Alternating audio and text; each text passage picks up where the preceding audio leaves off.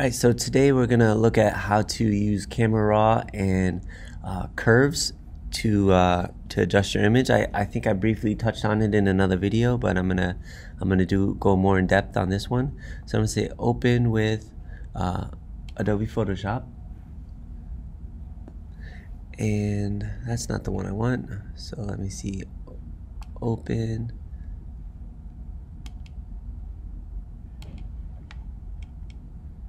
So this is a good image. I just grabbed it from Pixabay, and as you can see, it has nice color in it already, but we're gonna go into Camera Raw and adjust it a little bit more. So first thing I'm gonna do is I'm gonna go up to my filter, and then I'm gonna go down to Camera Raw filter to open it in Camera Raw. The other way to do it would be to open Adobe, but let's go to Camera Raw. So filter, Camera Raw filter, and this has a lot of nice features. One feature down here at the bottom which I like is your before and after. I just clicked on this little box right here at the bottom.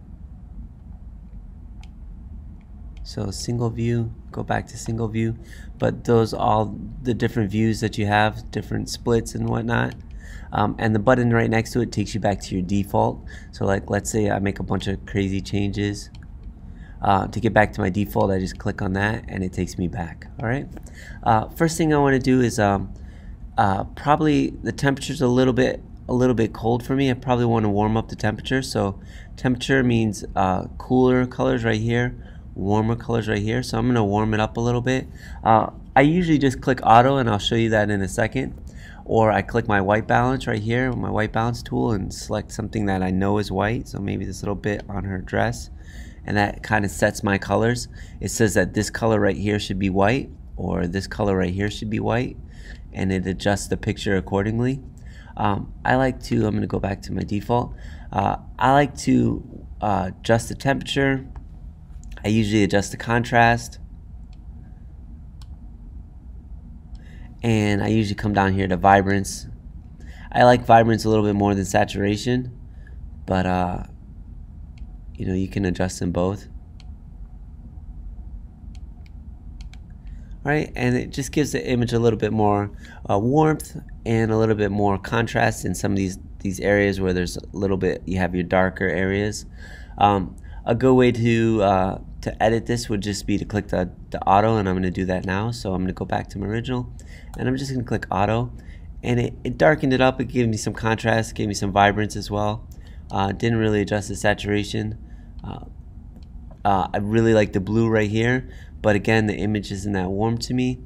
My brighter areas, I probably want to brighten them up a little bit more. Let's see, exposure.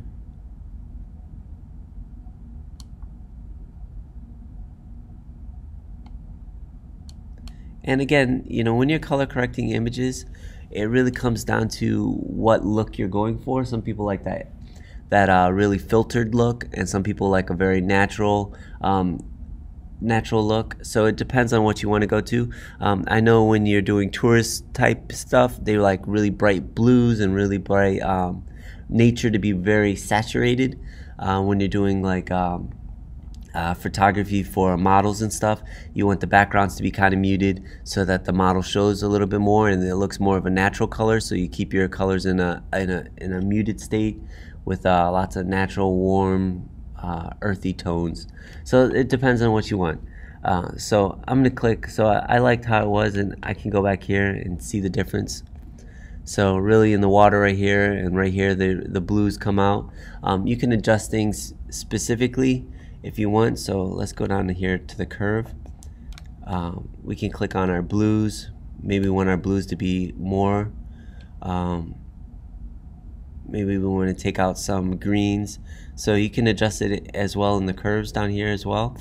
I usually don't go that far into it in Camera Raw. I usually take it back into Photoshop and do my further adjustments from there. So I'm going to click OK. Now I have my image in Photoshop. If I want to go through and change out the sky, let's use the new sky tool. So I'm going to go to sky replacement. And you can see right there I can change out the sky to what I like. Let's give it a nice blue sky. Some of these skies are not quite what I'm looking for. None of these seem to be fitting the bill for me right now.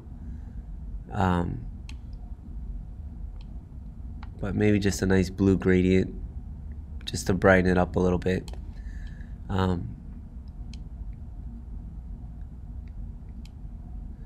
And you can change the scale, do all that. This is stuff that you traditionally have to do on your own. So it's nice to have that tool to be able to change that. You know, going in here and adjusting things individually is another way to go about it. And I'm going to show you that in the next picture. So I have this image right here. Just from first glance, you can see the magenta is a little bit strong on it. It might have been in an area where there was some neon lights, but in either case, it's a little bit too strong. So the first thing you could do is go to your curves. I would go to my curves to kind of adjust the brightness and the darkness of the color values. So I'm going to go to adjustments and find my curves. And there's a few steps that I like to do initially. I like to go to my white balance. So set my white point. So I'm assuming her shirt is white. Maybe this light right here is white. So I can click on those things to kind of change things. So I know her teeth aren't white. The whites of her eyes, maybe, but maybe right here on the collar, that's white. So that takes out a lot of the magenta right there.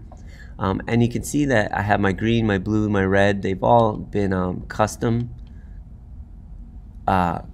They've been moved a little bit. Now what I want to do is probably want to go in here and adjust these things a little bit more. So I'm going to go over here to, there's some green in her forehead. There's other places. Let's see.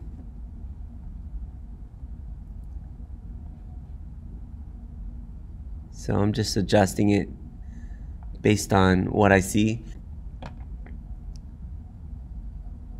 So I'm going to lighten this, darken it up, and then and you can do this however you want. You can do it by hand, or you can do it like how I'm doing it. You can do it by hand, or you can go into each channel and then do the slider on each part. But I already like how this looks. I think it looks a lot better than it did before. Again, you can toggle the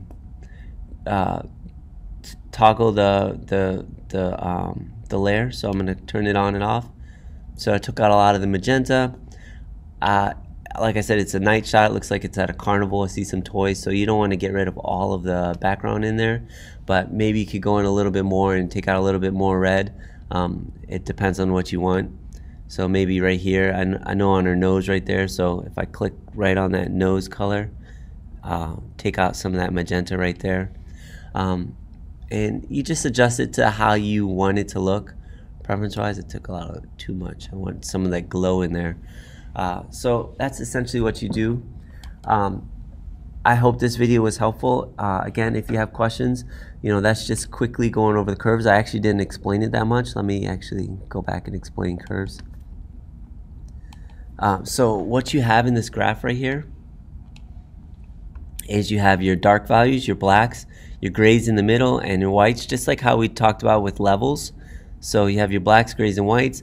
Essentially what that is, if you want to click on this, so the black colors, let's find somewhere that's black, or actually I'll just drag it right here. So black is 0, 0, 0, white is 255. So those are 100%, either 100% color or 100% absence of color, right? And those are the two values. Gray would be the in-between, so let's get a nice gray here. So 140, 140, 140. So as long as we're keeping in that straight, that 100% equal range on each side, you're just adjusting the brightness and values of the tonal values. The brightness of the tonal values. So when I start getting into my colors over here, as you can see, they're not equal. So when I adjust my histogram right here, so these are all your different color values in there, and we can look at them specifically. So these are my reds. So I have a lot of dark reds. I don't have that many bright reds. And I have a lot of, in the middle here, I have mainly gray in the middle, in between the two tonal values. So when I move my curves, I'm just adjusting the darks, the lights, and the middles. But all these color values, you know, they all have different numbers. So I'm adjusting the brightness or the darkness of those values depending on where I click on the curves. All right. So let me reset that. So that's essentially what your curves are, and you can fool around with that until you get kind of a look that you want. Now when I go into my curves, I kind of automatically do an S curve and then I adjust it from there. It depends on your style, but like I said, I feel this image looks pretty good and it has a lot of nice color in it. Again, I don't want to take out everything because it is a carnival and I don't want it to be completely lost. You can go back in and adjust your things like vibrance. You know, I go to vibrance before I go to saturation. And when it comes to photography like this, because it adds to the values, but it doesn't oversaturate your darkest and your brightest values. So you have your reds and the lips; those won't oversaturate and turn into staticky looking imagery because it levels them off. So it keeps the brights and the darks rich, and then it adjusts those midtones when you use your vibrance. So vibrance, you can go into exposure if you want it to be a little bit brighter. Brightness and contrast as well, just to lighten it up a little bit. And if we look at my layers, so I have 4 layers right there. The second curves I'm going to delete because that wasn't anything. So 3 layers, and you can turn each of them off to see what your changes were.